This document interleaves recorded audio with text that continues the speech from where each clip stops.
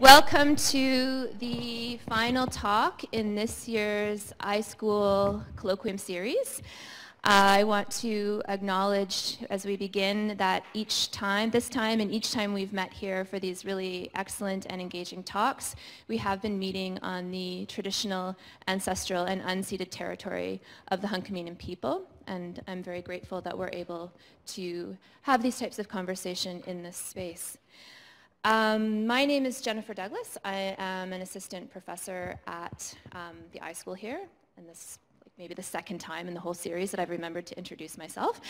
With Dr. Julia Bullard, I am the co-coordinator of the Colloquium Series this year, and we are very pleased to have as our final speaker for the term in the year, Dr. Michelle Caswell with us. Michelle Caswell is an assistant professor of archival studies in the Department of Information Studies at the University of California, Los Angeles, where she is also an affiliated faculty member with the Department of Asian American Studies and the Center for Southeast Asian Studies. Dr. Caswell holds a PhD in Information Studies from the University of Wisconsin-Madison and an MLIS with an archives concentration from the University of Wisconsin-Milwaukee. Dr. Caswell's research on archives, memory, public history, social justice, community archives, and archival education has been widely cited in a range of fields. Her book, Archiving the Unspeakable, Silence, Memory, and the Photographic Record in Cambodia, won the 2015 Waldo Gifford Leland Award for Best Publication from the Society of American Archivists. And in 2016, Dr. Caswell was awarded a 3-year early career research grant from the IMLS to study the users of community-based archives in Southern California. Dr. Caswell is also the co-founder of the South Asian American Digital Archives, an online repository which documents and provides access to the diverse stories of South Asian Americans. In 2016, Michelle was also a member of the U.S. delegation to the Mandela Dialogues on Memory Work, a program that's organized by the Nelson Mandela Foundation in South Africa and the German Global Leadership Academy that convenes an international dialogue series for thought leaders and change agents in the field of memory work. Dr. Caswell's talk today is titled, Now More Than Ever, Community Archives, Activism, and Disrupting Time. Please join me in welcoming Dr. Caswell.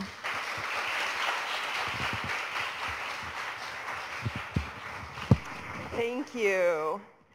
Thank you all for being here. Thank you, Jennifer, for the invitation and for that really wonderful introduction. I'm so excited to be here. You're all so lucky to have Jennifer here as well.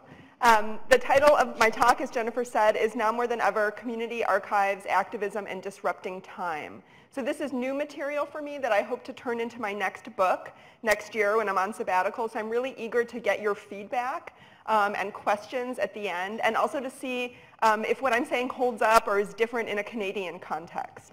So I want to begin by talking about time, and then I'll move on to sharing some empirical data my research team at UCLA and I collected about how members of marginalized communities, and we're talking specifically here about people of color and LGBTQ communities, see community-based archival labor as an intervention in time, more specifically as a disruption in the ways in which oppressive histories repeat themselves. And then I'm going to draw on my own experiences as an educator and an archivist for the South Asian American Digital Archive to argue that archivists have an ethical imperative to use their skills and knowledge and labor to disrupt white supremacy and patriarchy in ways that challenge and go beyond the standard liberal archival solutions of diverse collecting and inclusive description. Those are Band-Aid solutions, and I think we need seismic structural shifts. In so doing, I'll conclude by arguing that such disruptions are neither about the past nor the future, but about the now. That is the liberatory affects and effects of archival labor in the present. So I'm both a social scientist who empirically studies the world as it is, and a humanities scholar who critiques that world and builds theory that imagines new worlds and new ways of being in this world. So I'm wearing both of those hats today, and I'll switch back and forth between humanities and social scientist. I'd also like to issue the caveat that I am hopelessly American, and the data that I report on emerges from the American context. And again, I'm really eager to get your feedback in the Q&A about this. So I have a lot to say in the next 35 minutes or so I'm going to get started. I want to begin by talking about time. So I started my academic career as a religion major at Columbia University in New York, focusing on South Asian religions. And I later went on to get a Master's of Theological Studies from Harvard Divinity School, also focusing on South Asian religions. One of the first things you learn when you study Hinduism or Buddhism is that for a great portion of the world, for a great portion of history, many people have not and do not currently see time as a linear progression. That's in fact a very Western, very Christian way of viewing the world. So for example, in a Christian view, we have time plodding along at pace to reach the culminating event of Jesus' birth. And then it plots along in a linear fashion until eventually we reach the apocalypse, which these days seems much closer than it did when I was a religion major 20 years ago. But that is not how time is conceived in Hinduism, for example. And I'm speaking specifically about Hinduism because that's what I know most about, right? So in Hinduism, time is cyclical. Things happen and then they happen again. There are 4 yugas, or epochs, within each cycle of time, the longest lasting 1,728,000 years, and the shortest lasting 432,000 years. And things get progressively worse as we go through each age.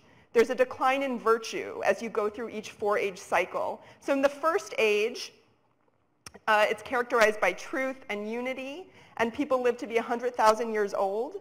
And then it progressively gets worse through the ages until you get to the Kali Yuga, characterized by greed and ignorance, and people only live 100 years maximum, and everything is war and destruction and environmental degradation and poverty. So this is the age we live in now by Hindu estimations. At the end of the Kali Yuga, the god Vishnu comes as Kalki riding a horse, killing the bad guys, destroying the world. But then time doesn't end there. The whole thing repeats itself ad infinitum. 1,000 of these cycles is just one day in the life of Brahma, the creator god. And he lives to be like 315 trillion years old. And even then, there's a dissolution for a while, but then the whole thing starts up again, cyclically. So that's a long digression to show how there are many ways of thinking of time. And our dominant Western linear progress narrative is only one of many. I want to talk about that quote that was first formulated by a Unitarian minister, Theodore Parker, and made famous by Dr. King, that the arc of the moral universe is long, but it bends towards justice.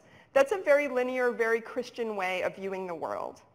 I think we can make some basic observations based on our current historical, cultural, social, political moment, at least in the American context, that it does not. That the arc of the moral universe does not necessarily bend toward justice. That instead we are witnessing cycles of oppression, 2 steps forward, 2 steps back. Progress is not the default. Liberation is not the fallback of the system, however slow liberals might say it takes to get there. Instead, our systems are built to oppress. Our institutions are designed to perpetuate white supremacy and heteropatriarchy, and they are very good at doing that. And they do this in a cyclical way. We may have thought we were making small but steady progressive steps, liberal steps, reforming steps, but then crash, too much pressure on the system, and it pulls back. Without dismantling the system clamps back down to ensure it fulfills its oppressive design in cycles. Without a systemic intervention in dismantling the oppression at its root, without a full stop and redesign, the oppressive systems continue by design. History repeats itself. So that's where we find ourselves right now. Again, speaking from an American context, depending on how you situate yourself, it feels like 1964 all over again, or 1932 all over again, or even 1859 all over again. And in fact, that's what the empirical data shows. More specifically, the focus groups that my research team and I conducted with people of color and LGBTQ folks who use community archives in Southern California revealed the ways in which marginalized people see history repeating itself, and the hopes they have that archival labor, including their own volunteer labor, will intervene on that repetition. So as Jennifer said, I received an early career grant from the U.S. Institute of Museum and Library Services to study the impact of community archives on the communities they serve and represent in Southern California. Thanks to that grant and support from UCLA, I was able to assemble a fantastic research team last year. Doctoral students Joyce Gabiola and Grayson Brillmeyer, and MLIS student Jimmy Zavala, and I really want to acknowledge their labor. We conducted 10 focus groups with 54 community members at 5 different community archive sites in Southern California. The Southeast Asia Archive at UC Irvine, which represents Vietnamese, Laotian, and Cambodian American refugee and immigrant communities. The Little Tokyo Historical Society, which represents descendants of Japanese Americans who were forcibly removed from downtown Los Angeles during World War II and incarcerated in camps. Lambda Archives in San Diego, which is a gay and lesbian archives, La Historia Society, which represents what until very recently was a Mexican-American farm working community in East Los Angeles, and the Studio for Southern California History, which is a public history organization that does oral histories from the bottom up. So these are community archive sites where people who have been left out of mainstream archives take it upon themselves, take it into their own hands to document their own histories. I prefer the more specific term marginalized identity-based community archives, but that is extremely clunky. So I'm using community archives here as a shorthand. So these focus groups that we did were trying to get at the emotional and psychosocial impact of seeing yourself represented in a community archive after being symbolically annihilated, that is misrepresented, underrepresented, or absent in mainstream media and archives. And they did get at that, right? We did find that these community archives encourage what we call representational belonging, right? Which are complex feelings of seeing yourself represented. It's an affective response. And that these organizations were having what we call an epistemological, ontological, and social impact on the communities they serve and represent.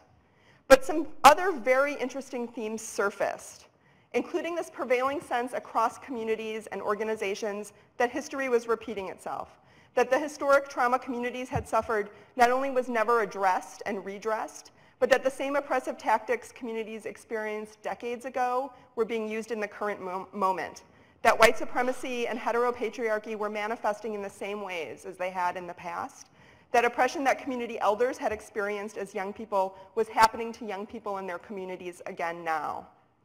But all is not lost. Across communities and identities, users of these community archives also articulated conceptions of archives as spaces to connect past injustice with contemporary activism and future possibilities, and saw their own involvement in archives as an active disruption of those oppressive cycles.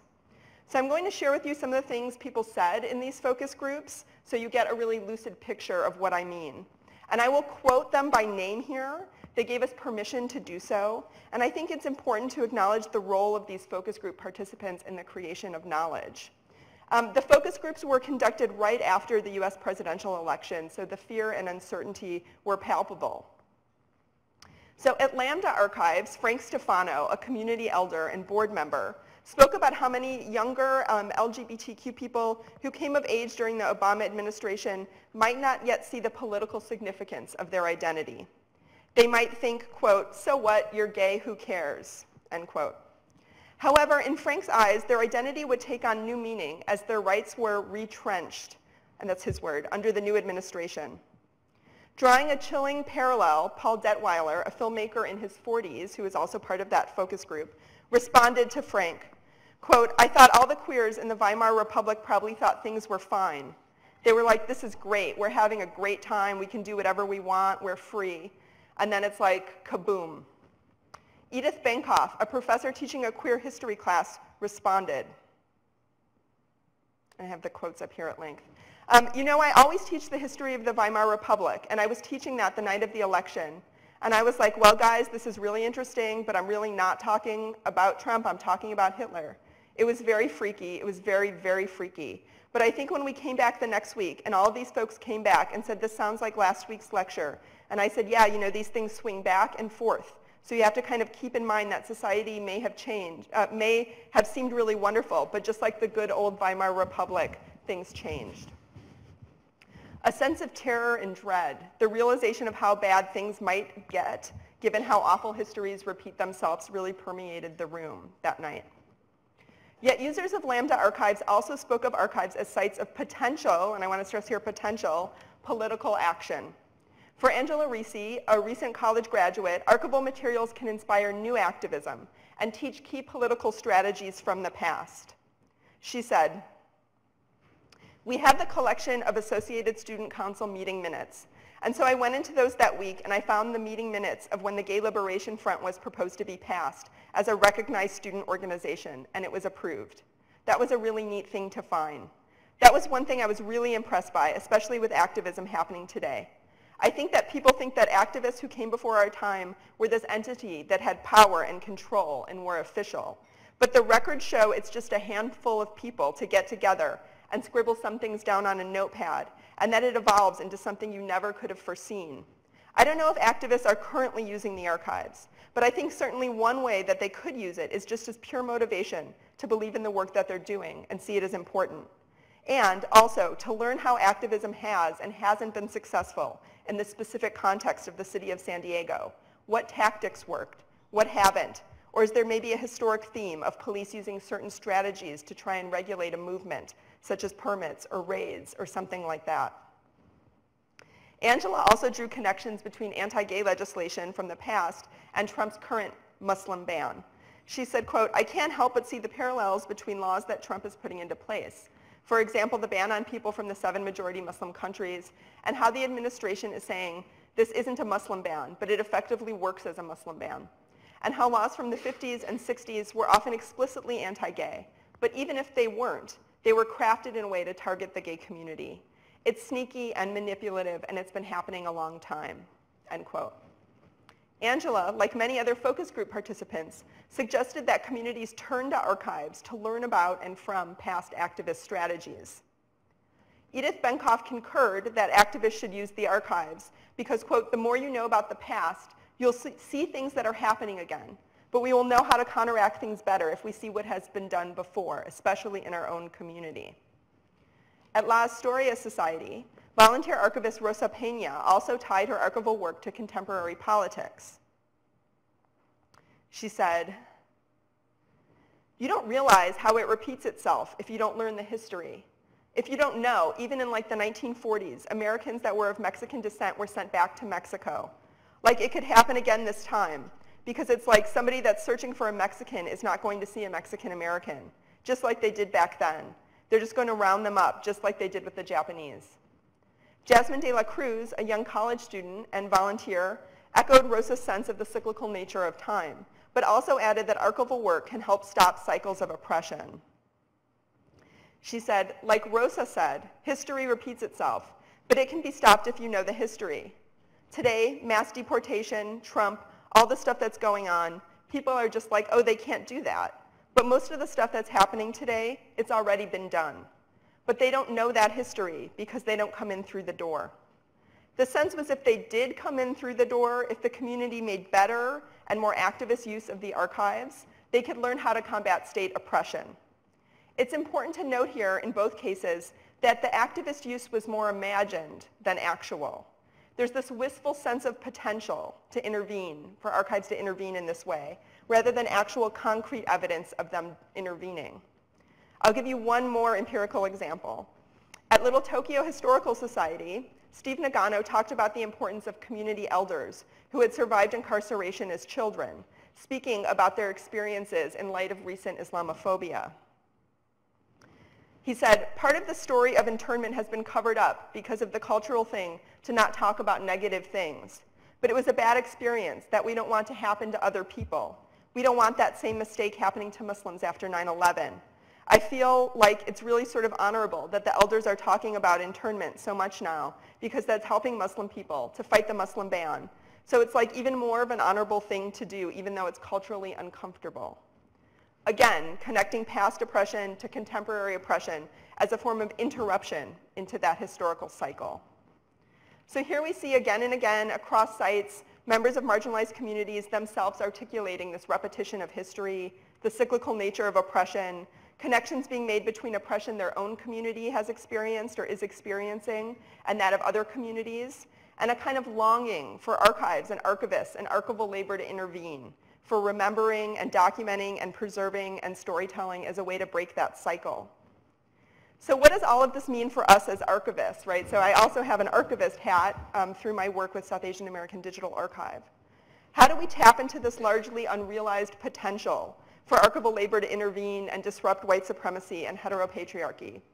So these are questions I have been asking myself, and really questions that since the presidential election in the US in 2016 have really kept me awake at night. It's a strange moment to be an archivist. It's not a preserving traces of the past for the future kind of moment, which I've argued for in the past, claiming community archives help us imagine new possible futures. It's more of a what in the F are we even doing this for kind of moment.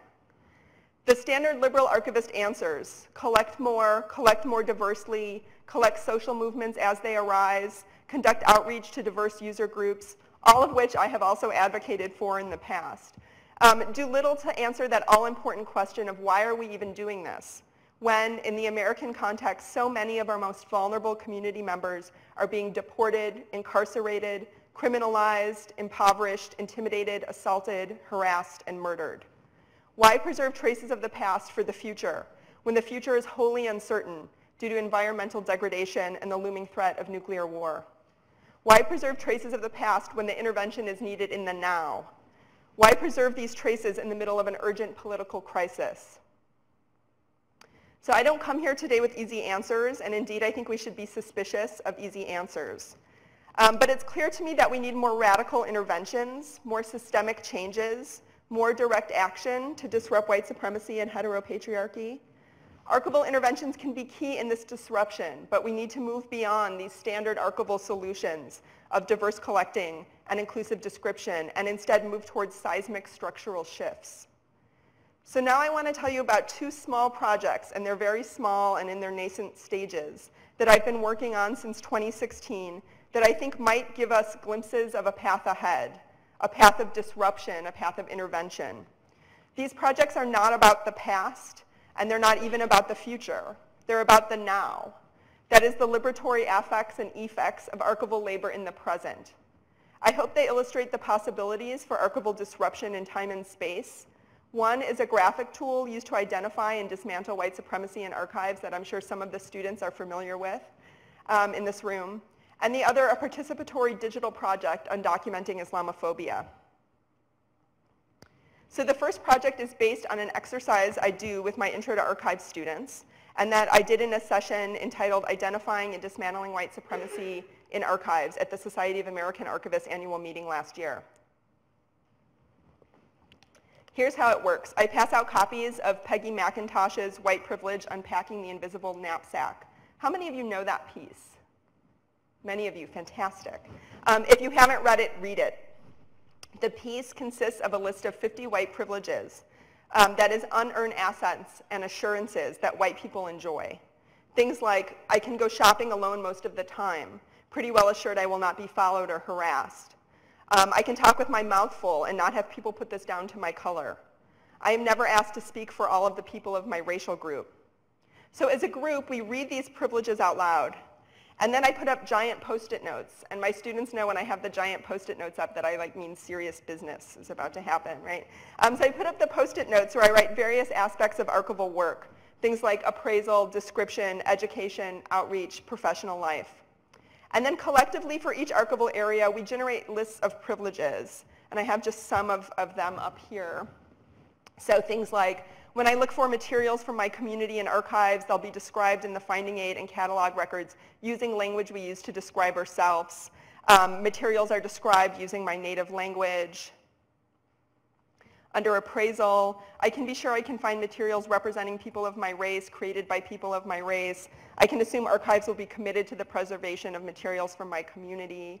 And then for each privilege we generate ways to dismantle that privilege, right? So things like implement policies to collect materials representing and created by people of color, contact archivists at your local repository and tell them you want to use collections created by people of color, demonstrate commitment to those communities through relationship building and power sharing over time, right? I had the privilege of having Grayson Brillmeyer in my class that year. And they created this fantastic poster to accompany the exercise. They designed the poster in two ways. One is a giant PDF, which you see here, and another way as an easy to print 8.5 by 11 each chunks, right? So easy to print sheets that anyone with access to a regular standard format printer could print out and assemble. So the poster is meant to be printed and distributed and hung up as a visual reminder of our obligation to dismantle white supremacy in archives. Kind of like those Heimlich maneuver posters you see in New York City restaurants, right? The comparison is actually apt. This is like a Heimlich maneuver poster. It will not teach you how to perform open heart surgery, right? We need open heart surgery, but immediately we need the Heimlich maneuver, right? So these posters are available in an article I wrote in Library Quarterly. It's also available on Grayson's website, and I have the URL up there. I distributed 100 copies of this poster at the Society of American Archivists annual meeting last year. And people have been tweeting these fabulous pictures of the poster hung up in their repositories. And I just took a photo of it hung up in Jennifer's office. The story of the backlash that happens when you talk about dismantling white supremacy at SAA is a story for another time. You can ask me about it in the Q&A if you're interested. I will say here that despite intimidation and the failure of the Professional Association to act, in the face of such intimidation, under some bogus guise of neutrality and a gross misunderstanding of free speech, I'm still standing here today talking about dismantling white supremacy, and I intend to continue to do so. But this poster is just the beginning. If this is the end point, I will have failed, we will all have failed. I want more pedagogical exercises, more tools, more visual reminders of our ethical obligations as archivists to dismantle systems of oppression. So the poster is the first step. The next step will be more structural, right? I think as a white person, I have a white responsibility to educate myself and others about systems that benefit us and to act on ways to dismantle them and dream up alternatives, right? So as a white person I'm speaking, we created this mess. We have a responsibility to clean it up. With my wonderful graduate students and other junior faculty at other archival studies programs, we're starting to create a website, archivistsagainstwhitesupremacy.com, that will build such tools. So we're just getting started. Check back there soon. There's nothing there yet. If any of you are interested in contributing, this is an all hands on deck kind of thing, please contact me. We need new ideas for us to think about starting from scratch, right? So one exercise that I'm coming up with right now is what would liberation in archives look like? And after we think about what that liberation would look like, how do we get there, right? How do we start from scratch? How do we work backwards to get to that end point of liberation? So the second project I want to talk about is in its nascent stage as well. So as Jennifer mentioned, 10 years ago, I helped co-found the South Asian American Digital Archive, or SADA, with Samit Malik. It's an online-only community archive that preserves the history of immigrants to the US from India, Pakistan, Bangladesh, Nepal, Sri Lanka, and the Maldives. I was a board member for many years, and I still spend much of my time volunteering for the organization as an archivist, digitizing collections, and as a grant writer. We are fortunate enough to have received a small 8,000 euro grant from the German government agency GIZ to start a participatory project to document South Asian American experiences with Islamophobia. We were able to secure the grant because, as Jennifer mentioned, I participated in this Nelson Mandela Foundation Dialogue Series for memory workers that was funded by GIZ and had seed money for participants to launch projects. The Documenting Islamophobia project is complicated. All South Asians in the US, regardless of religion, are subject to Islamophobia due to the perception or misperception that they are Muslims.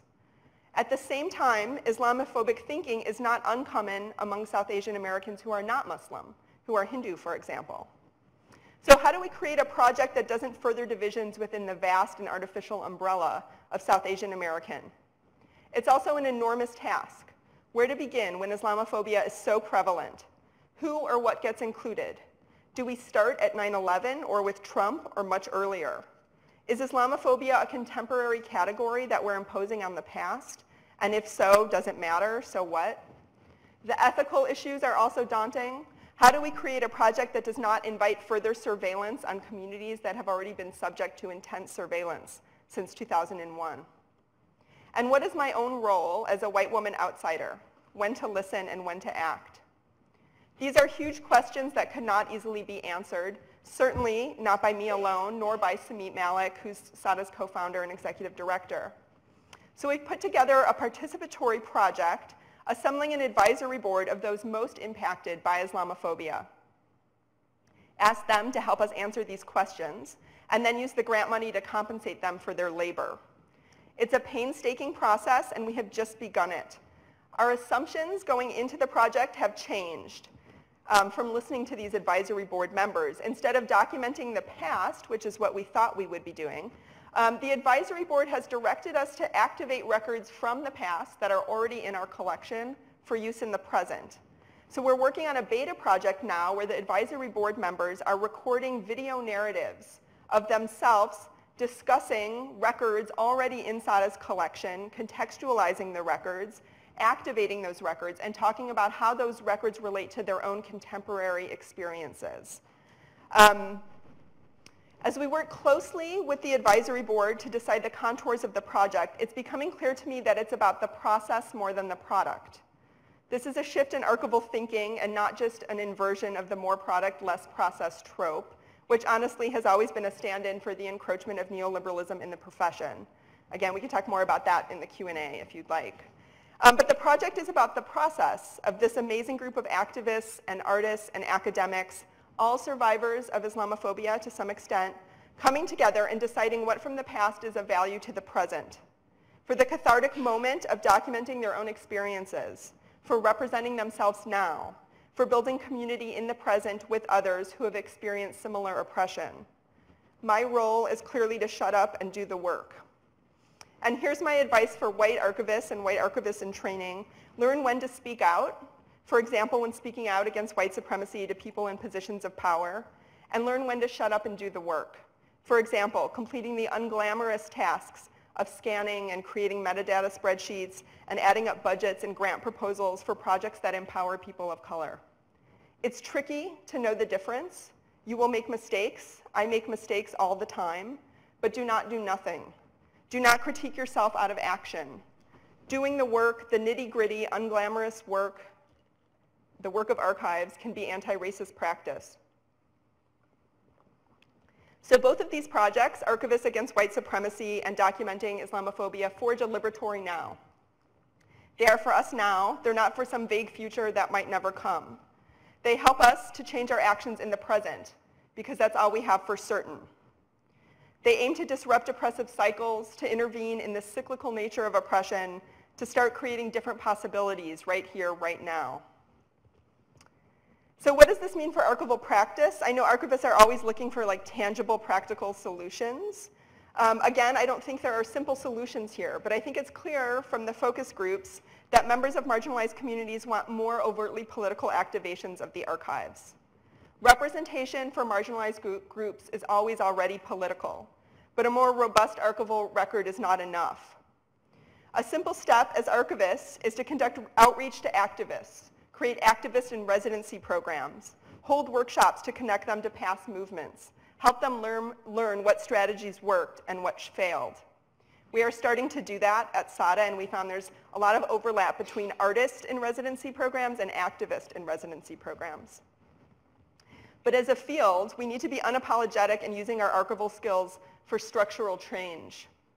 In the American context, this means using our skills as archivists to end the state-sponsored murder and mass incarceration of black people, to work for material reparations for black communities, and to end the continued genocide and displacement of indigenous people, to dismantle systems of white supremacy, to actively resist the oppression of the most vulnerable amongst us, and to re-envision forms of justice that repair and restore rather than violate and harm individuals and communities. You all will have to tell me what this looks like in the Canadian context, but I know we share a history of unrepaired settler colonialism that you in the Canadian archival community are starting to address in ways well beyond what is happening in the United States right now. So I hope in the past 30 minutes I've both intervened on simplistic notions of historical progress and galvanized you as archivists in training to embrace a more activist agenda during these times of political and social crisis. Together, we can make meaning of our work and make it relevant, make it disruptive and transformative. Together, we can break cycles of oppression. Harness your archival skills for reparation and liberation. I want to leave you with a quote from another focus group participant, Dorothy Fujita Roney, who's a professor of Asian American Studies at University of California at Irvine. She's a user of the Southeast Asian Archive there, an expert in American military intervention in Southeast Asia, and also an Indonesian American. I asked her, what is the role of archives in the current political crisis? And this is her response, and I know it's long, but it's worth repeating. I think it's a journey that we're moving through to figure it out. And I think that's why the Southeast Asian Archives is so important.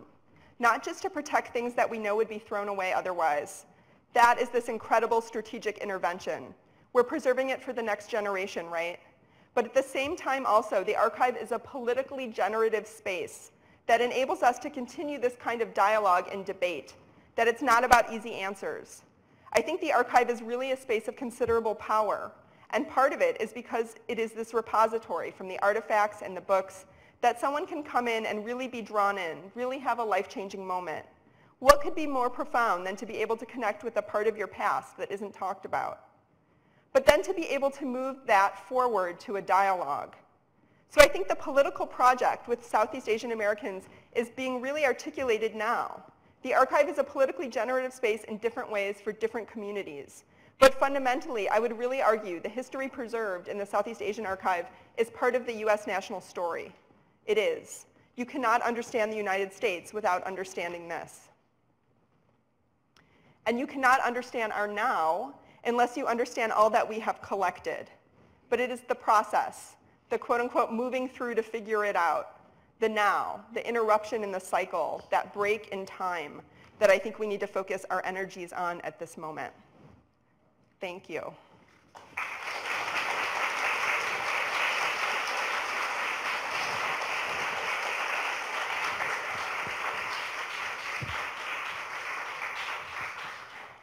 Thank you so much, Michelle. We have quite a bit of time for questions. I think this talk is being recorded, and anything that isn't spoken into the mic will not be picked up. So I'm going to ask, if you have a question, I will come to you with the mic and to speak into the mic.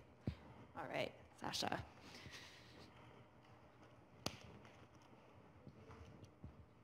I was wondering if you could talk more about community archives and especially with groups who are in danger of being surveyed, under surveillance.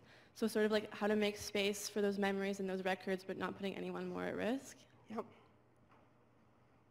That's a great question.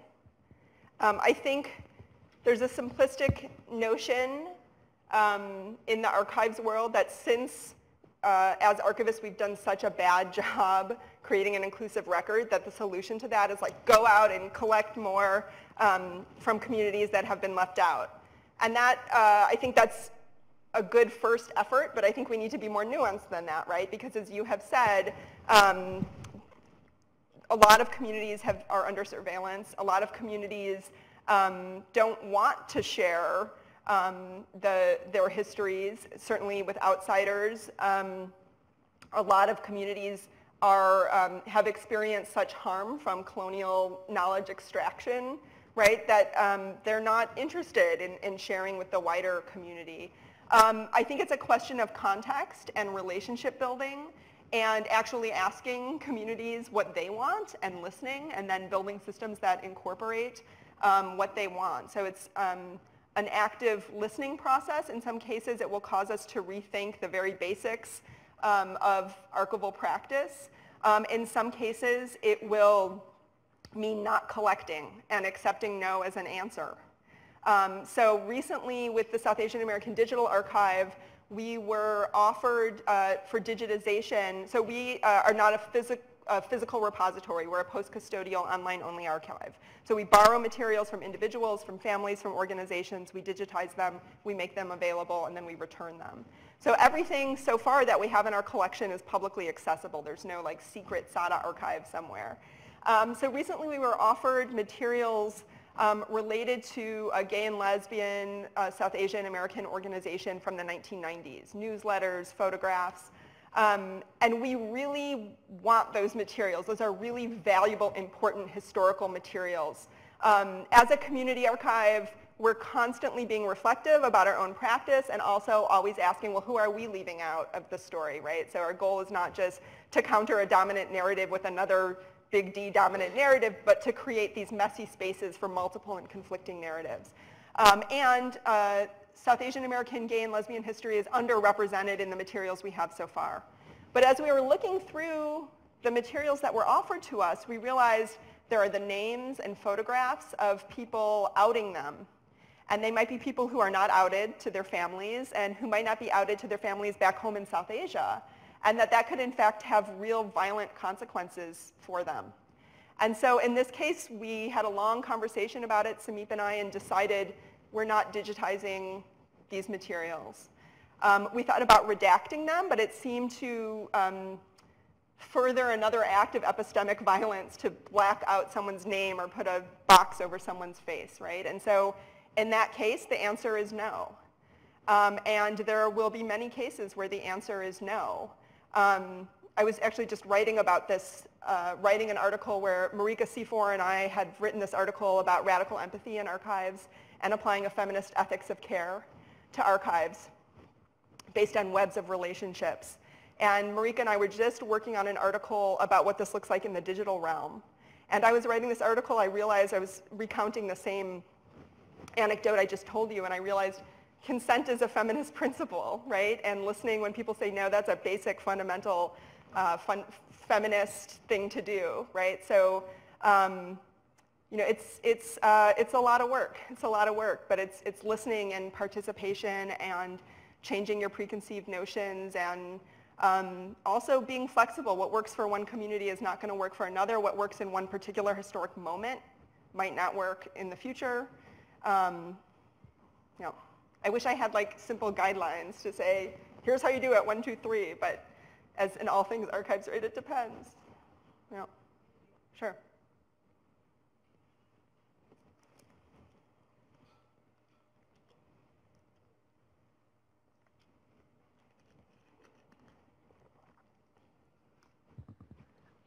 I was wondering if you could expand a little bit on the Activist in Residence program, like what that actually looks like. Yeah. Thank you for asking that question. I had like a section on it that I didn't have time for that got cut out. So last year, South Asian American Digital Archive successfully got this grant from the Pew Center for Arts and Heritage to launch an artist in residency project.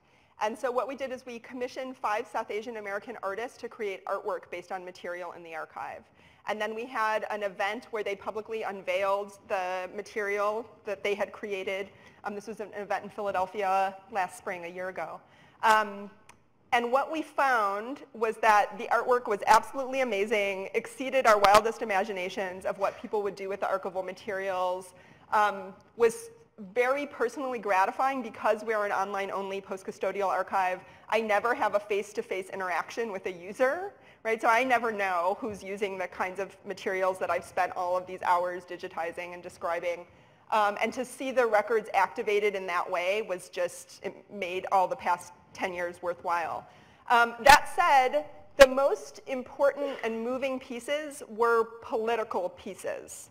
So we had a sound artist, Zain Alam, who is the frontman of this rock hip-hop band called Hamesha. Hamesha means always or forever in Hindi and Urdu.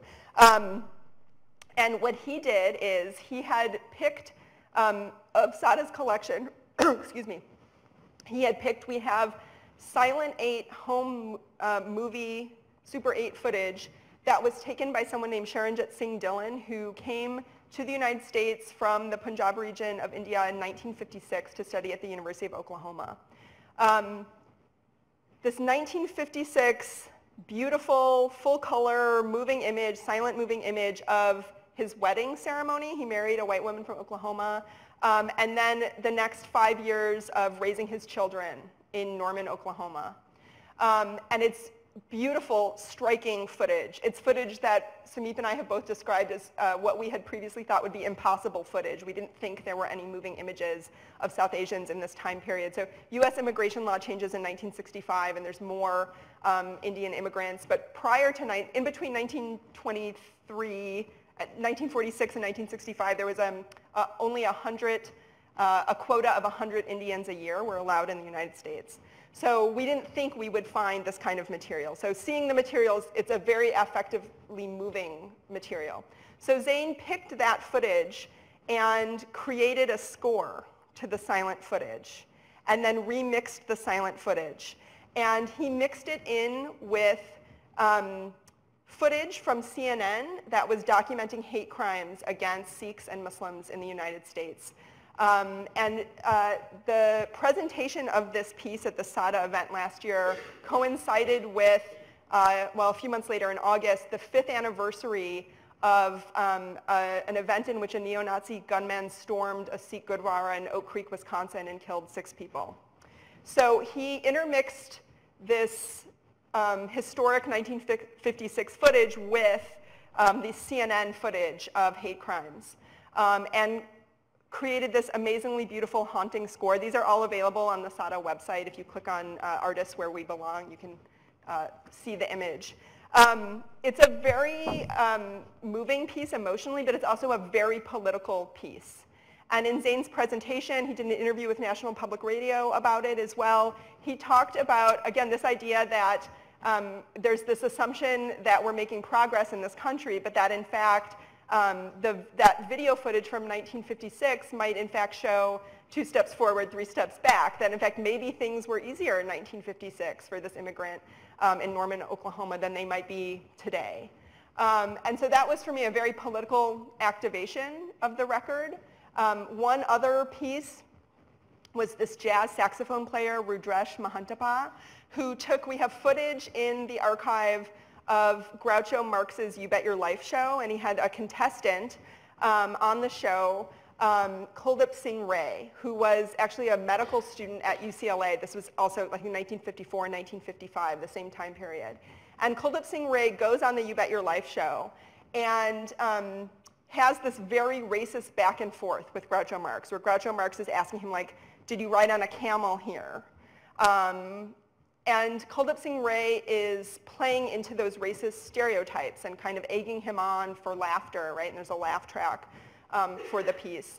What the jazz saxophone player did was create this sound installation that remixed those very uncomfortable moments of dialogue between Groucho Marx and Kuldip Singh Ray and played saxophone over them in ways that highlighted the tension. And the conversation that ensued in the event was a very political conversation where the audience was mostly second-generation South Asian Americans. And the conversation was about their own parents playing into those Orientalist racist stereotypes as a way of fitting in, as a way of not rocking the boat, and how the second generation felt so uncomfortable listening to this, but also feeling the need to push back and resist against that. And so those were artistic interventions, but they were very, very political. I have not heard of that many other community archives officially having activists in residencies, but I think that's where we're moving for SADA, moving ahead with SADA, and I think it's something we want to apply for grant funding for because, you know, like all community archives, we struggle very much financially, right? We probably spend more time fundraising than we do collecting materials. But that also, the financial independence also means our autonomy, right? It means we're community-based. So I think that is our next step. We know that there are activist groups who have used materials in the archive. So there's something called Bay Area Solidarity Summer, or BASS, which is like a 2-week activist training camp for South Asian American high school students and youth, and they have used materials in the archive as well. But again, we find out about this anecdotally because we're online only. So I think we need these more formal projects, more formal programs, but also the activists need to get funded to do them.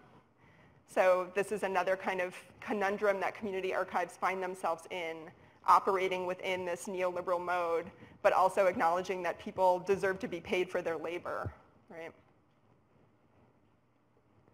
It's a good question. Thank you. I have a twofold question. I want to go back to what you said earlier about the cycles. I was thinking that national narratives of victimization, say in Russia, where after the USSR fell apart, people today pine for that era of glory in Russia. Yeah. And that's not so much like marginalized folks, but more like the majority. And Putin is trying to push that.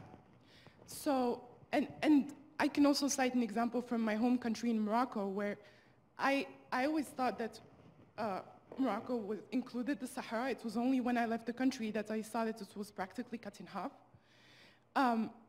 These narratives are really, really strong.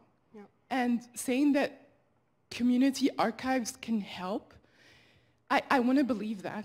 But it's just that sometimes you're fighting against these national narratives that are so strong and where the state plays such a huge role. Like in Morocco, I know maybe 5 archives in the whole country, but like community social groups are trying to help, but you're fighting against this mentality of people thinking the benevolence of the state is what will help us. Yep. And then my other question is, how can community archives intervene in this era where, say, in Western countries, Reddit and people use all these other blogs or like have these kind of little groups and they spawn these counter narratives of what's going on and how they've been wronged. How can community archives help? I mean, yes, there's this wishful thinking that people will resort to archives more because of all the lies everywhere and because they want to verify information, but that's insufficient. Yeah, thank you. Yep. Thank you. Two huge questions. I wish I could just say yes and no, but no. More complicated than that. So you're absolutely right? The national narratives are really powerful. And in the US, nostalgia, uncritical nostalgia, plays a huge role. If you think about, Trump's election slogan, "Make America Great Again," it's like buying into this nostalgia that there was some Eden that we have since fallen from, right? I think, and here's where my being hopelessly American kind of comes into play, that for other communities, other times, other places in the world, the conditions are not possible for community archives. So 2 weeks ago, I was in Doha, Qatar. I was invited by my friend Sumaya Ahmed, who's a professor of library and information studies at University College London, has a campus in Doha. And so Doha is, Qatar is a place where the Qatari citizens are extremely wealthy from oil money. But 85 to 90% of the population are migrant workers from South Asia and Southeast Asia. And so she asked me to give a talk about South Asian American Digital Archive, which she called, do the nice white lady version of this, show them that it's possible to document South Asian American experiences. And then I also gave a workshop on building a community archive. And at the workshop, I had people from other immigrant groups, but there were no South Asians there at the workshop. Because the conditions are not possible for a group of people who have no rights, who are also working insane hours, They work 14-hour days. They usually have Fridays off. But it's not politically possible for them to document their own histories in a public way. Maybe they're doing it privately. I don't know. But it's just not, the conditions are it's just not politically possible to do that there. And so for me, that was really eye-opening, That my sense of understanding about community archives is so forged in my own particular context, where it is possible to document your own histories. I also got the question when I was there of how is SADA contributing to a national narrative? How are you changing the national narrative? And I think for the past 10 years, we have been really focused on just collecting the stuff for the community, That's our primary audience, to get the community to see and to know more about how they've actually been in existence for more than 100 years and that there's a long history of political activism, for example, that really counters these harmful racist myths about South Asian Americans as either model minority or the flip side terrorists, That our focus has been on that and not on a national narrative. That doesn't mean that won't change over time, But that's what our focus has been on. Your second question about Reddit and blogs and social media is a really good one. I think most people don't know, at least in my own context, if you ask the average person walking down the street, they have no idea what archives are. When they do think of what an archive is, they think their website that has their previous postings is an archive, which it's not. And so there's huge misconceptions. I'll use the term, archives have been symbolically annihilated, That misrepresentations, misconceptions, just absences about what archives are. There's this really amazing project called Documenting the Now that has been organized by Burgess Jules and Ed Summers. That's a collaborative effort between Washington University in St. Louis, University of California, Riverside, and University of Maryland. That started out really thinking about how can we archive tweets related to the Ferguson protests and Black Lives Matter protests more broadly. And Burgess Jules has spoken very eloquently about noticing this disconnect between how the Ferguson protests in particular were reported in the news media, and then seeing his Twitter feed of people who were on the ground at the protests, how different those narratives were.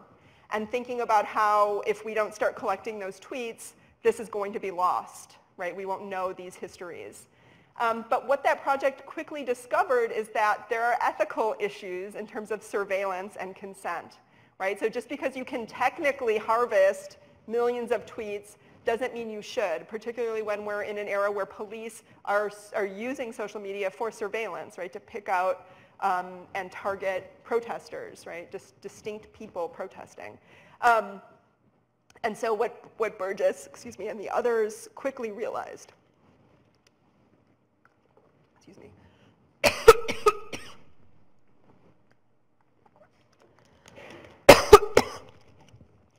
is that consent is consent, right? Whether it's an analog record or a digital record.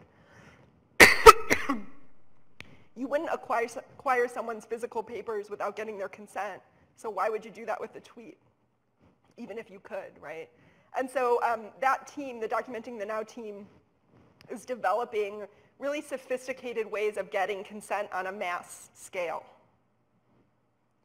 And I think that's a really important question moving ahead, is how do we build an ethics of consent and relationship building, an ethics of flexibility, right? That's not one size fits all, that's not cookie cutter, that acknowledges cultural difference, that acknowledges political circumstances, right? That acknowledges that risks are not equally meted out in our society. Figuring out how to do that.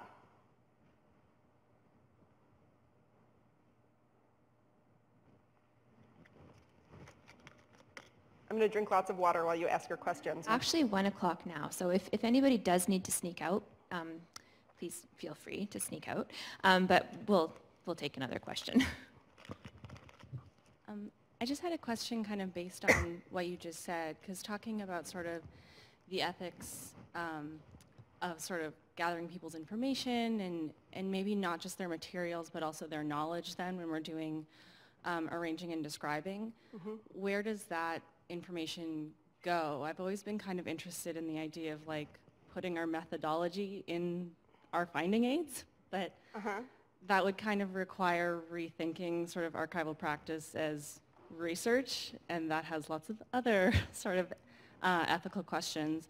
So that's kind of something that I've been wondering about, and I wonder if you have as well. Yeah. So this is something we're having a conversation about right now at SADA. So we recently scanned a collection of scrapbooks from someone named Amarjit Singh Marwa, who came from India also in the 1950s as a dentist, and then opened up a dental practice in Los Angeles, became the dentist to the Hollywood stars, became like close friends with Elizabeth Taylor, and then became part of Mayor Tom Bradley was the first African-American mayor of LA, became part of Mayor Tom Bradley's Rainbow Coalition and became the Cultural Affairs Commissioner for Los Angeles, and a huge philanthropist. And he's 93 years old right now. And so we digitized these scrapbooks. He lives in Malibu. And when you're looking through the scrapbooks with him, it's an entirely different experience than if you're just looking through them on your own, right? So there's probably, I don't know, 50 scrapbooks. And they are full of photographs of him with famous Hollywood stars from the 1980s and Bollywood stars and politicians. And I'm old enough to be able to recognize like who was on Dallas and Knots Landing in the 80s, right? But my students don't know who Larry Hagman is, so my students were just like, I don't know who that is. Digitized it, but didn't know the significance, where I'm like, oh my God, that's Zsa Zsa Gabor, right? And so and this is kind of a lighthearted example, but we're thinking about finding ways to videotape Dr. Marwa describing his own materials to recreate the experience of going through those scrapbooks with him. So it's participatory, just not in terms of the general public participating, but participatory in terms of the donor of the materials participating more actively in the description of those materials. So that's one way that we're thinking about doing it. But it's slow work, and again, relies on volunteer labor in the community archives context. So it's a good question. Do you have ideas for how you would do that? I wrote a really good paper on this topic last year. Well, just sort of rethinking the finding aid and sort of what that is. To me, a finding aid is a product of archival research, or maybe even for community archives, doing focus groups, doing interviews. And so I think treating it that way and putting in a methodology section and saying, I did a focus group, I did an ethics review to do this focus group, and then this is how I arranged it and described it based on my findings. But that requires completely reshifting sort of the thought process behind archival processing, and so I don't know how catching that would be. Right. What about a statement about your own positionality? Yeah, I think that's definitely important, like reflexivity always in the finding aid, but even just sort of saying, my methodology of describing this archive was content analysis, I think we don't think to say that ever. We think about it only in terms of when we're doing sort of bigger, like I was saying, focus groups, interviews, outside research, or maybe we don't even think about it then, but just always kind of having that as almost like a section in the rules for archival description, Yeah. I mean, I think there is a shift happening in archival studies, and this is a lot based on the work of Elizabeth Yackel, and also that brilliant, my favorite archival studies article ever by Wendy Duff and Vern Harris called Stories and Names, about archival description, but shifting to think about archival description as like a discrete act that's you do and then it's done and then you move on to the next, describing the next collection, but as this ongoing, shifting, culturally located situation that's bound by time, by the archivist, by the whole cultural situation, and that shifts it to thinking about an ongoing process. Now that's overwhelming given how much backlog we have, right? And I only can think about solutions to that kind of problem on a more structural level. So on the structural level of like, advocate for the importance of archives in society so that people will fund us so that we can pay archivists to do these kinds of detailed, contextual, ongoing, descriptive work, right? In SADA, we don't have anything called a finding aid, right? Our description is not our strongest suit. Again, we've been spending so much time just collecting the materials and ensuring our material survival as an organization. And everything would and is minimally, but described at an item level. Right, so now we're going back and writing collection level descriptions, but they're not finding aids in any kind of traditional sense. And as you know, God, when you ask the average person on the street, they don't know what archives are. They certainly don't know what a finding aid is, right? So perhaps it's us letting go of the structures that have been in place for so long, calling it something else. Right? My students always say, I teach archival use and users, and they're like, why don't we call it a guide, like a lib guide? Like, yeah, a guide is more self-explanatory than a finding aid. No. Okay, I think we had better stop there. For students, we have this room booked from 5 to 6 this evening, so if you're able to come back, we'll just have kind of a chat. But I would like to say a very big thank you to Michelle for coming and sharing her work with us. This is the Slace umbrella. Oh, fantastic. Yes. Thank you so much. You need it, yeah. This is so great. Yeah, thank you.